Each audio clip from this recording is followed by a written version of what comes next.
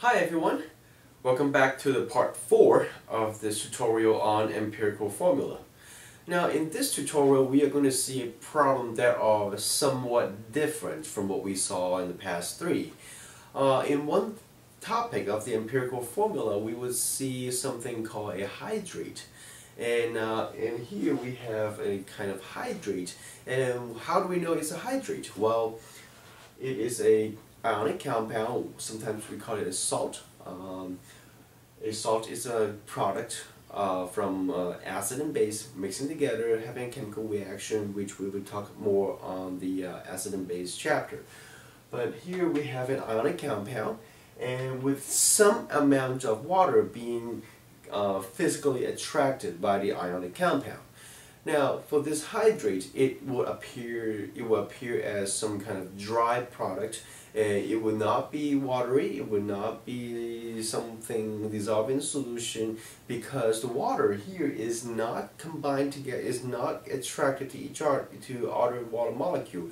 It is actually attracted by the ionic compound being kind of like trapped in the crystal structure. So we call this kind of compound as a hydrate. And if you can go online and find out some pictures of the hydrate. But let's go back to this question. The question here is that we are given the formula Na2CO3 sodium carbonate with some amount of H2O.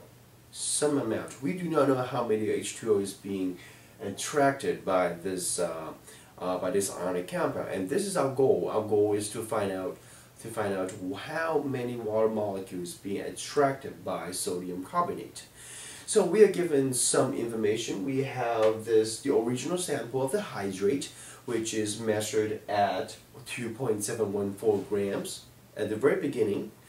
And the way we can find out the number of the water molecule in the compound is that we would like to find out what is the percent, or what's the mass of water in the compound. Because if we know what is the amount of the water in the compound, we could find out how many water molecules are there. So the way we remove the water molecule is by boiling away, because if we heat it hot enough, water will evaporate. It will boil and change to steam, which hopefully there will be a video on that part of the procedure on the channel.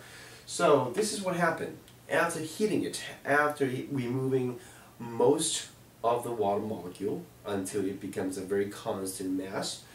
We have this mass, 1.006 grams. So what does it mean? What does this number mean, 1.006 gram? Well, it means that we have 1.006 grams of just sodium carbonate, or we can call it an anhydrous salt without any water, anhydrous. Okay, so we have this mass for sodium carbonate. So what can we do? What can we do to find out what the X is, what this number should be? Well, the way to approach this problem is that, well, in the previous tutorials, in the previous problems that we looked at, we have individual elements. We're trying to find out the subscript of the individual elements. But here we are not going to look at the individual elements, because it would not do us any good. So what we would do is that we will treat this like an element, and we will treat the H2O like an element. And the concept is the same. The concept is we are trying to find the ratio of these two parts. Okay, but what we are doing here is that we are not trying to find the subscript. We are not trying to find the subscript for the elements or for these two parts. We are actually trying to find the ratio, and that number is going to be the X. Now, one thing is very good for this type of problem is that, well, we have the ratio. We have one part of the ratio given already, because this is going to be 1. We have no coefficient in the very beginning, or actually there's an implicit 1 at the very beginning. So it's going to be 1 to something else. So we're going to use this as a clue to guide us through the process of finding out what the x would be. So we have this part, we have the mass of this part, which is good, just like what we did in the previous 2 tutorials. But can we find out the mass of the water? Well, there is a way to find the mass of the water because we measure the mass before heating and after heating. So by looking at the difference of the two masses, which the difference is caused by the removal of the water, of the H2O, so we can find out what the mass of water is in the original sample. So here is very simple. What we would do here is that we would like to find out the mass of H2O in the sample. And the way to do this is by looking at the difference. So we have the original mass minus the mass after the heating process. And what we would get here is a number 1.708 grams. And this is going to be the mass of water. Okay? Now, after we have these two masses, the mass of the water and the mass of the sodium carbonate, it is just like what we did in the previous tutorial, just like those two. So we have the mass and we will treat it like an element. We don't have to divide it into every individual element. We will treat the whole compound like an element and we will apply the concept of comparing the quantity. So what we will do here is this. Let me erase the circle. Okay, and we're going to remove this part since you saw the calculation already. And I'm going to rewrite it. I'm going to write 1.708 grams of H2O. Okay, so let me erase it. Let me erase this calculation. So what we will do here is that we can find out the molar mass of this whole thing because we are treating it like an element. In the previous example, we look at the element, we apply the molar mass of the element. In this case, we are treating this whole compound as an element and we will apply the molar mass of this compound and we will try to find out the quantity. So this is what we will get.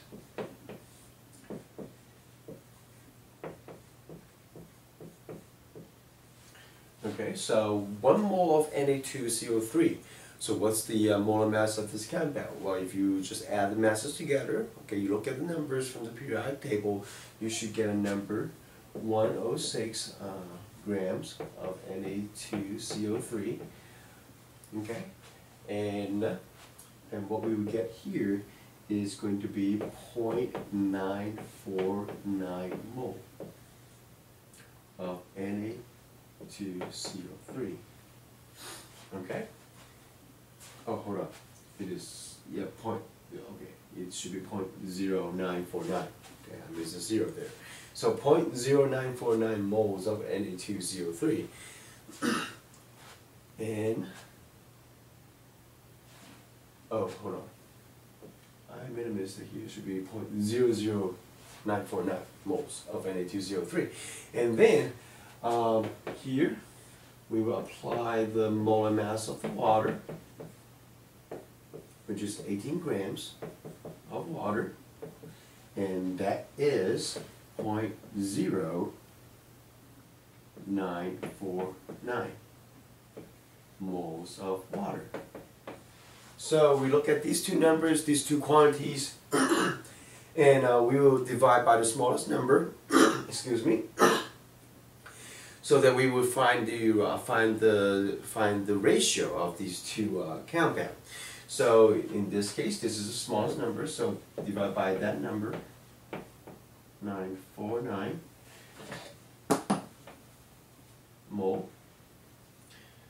This one divide by 0.0, let me fix this, 0.00949. So if you look at these two numbers, you can clearly see that this is going to be, let me use another color. This is going to be 1, since it's divided by itself.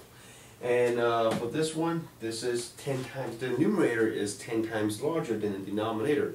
So we would have 10, okay? So we have 1 of the Na2CO3 and 10 of the H2O. So this is the ratio between these two compounds. 1 Na2CO3 is to 10 H2O. So by this relationship, we can then conclude that the compound, the hydrate, is going to be Na2CO3 sodium carbonate dot 10 H2O. So as you can see here, we are applying the same concept that we learned in the previous tutorial. And although at the very beginning it looks somewhat different from the previous questions, but if you look into it and if you think through it, we are applying the identical concept. We are applying the concept of comparing the quantities. It is just a fact that in this case we are not going to look into the individual elements, because we are not trying to find out how individual elements is being, what is the subscript of the individual elements. Now, we are trying to find out what is the coefficient of this water. And this is the reason why we can treat this like an element, like what we did in the past, and treat this H2O like an element. And what we do here is to find out the quantity based on the mass given. So in this case, we do not need to go all the way back to the percent composition, because we have the mass ready. The question is already halfway done. And well, and the other part that goes along with the mass is that, well, make sure you know how to find out the mass of the water. Make sure you understand the process of finding out the mass of the water, because we are applying heat to remove the water. So the difference between the original sample and the anhydrous salt is going to be the mass of the water. So this is how we get the mass of the water, and then we do the same thing, compare the quantities, and this is how we get the coefficient 10. And there are a lot of different hydrates, and on the worksheet that I had on my website, there will be some other questions that is very similar to this question, and you are going to apply the same kind of concept to find out the coefficient. So I hope this tutorial would help you to overcome the obstacles that you may have in the past on the hydrate problem, and I hope that you are clearly seeing the concept, how similar that we're doing in this problem and comparing to the previous two problems.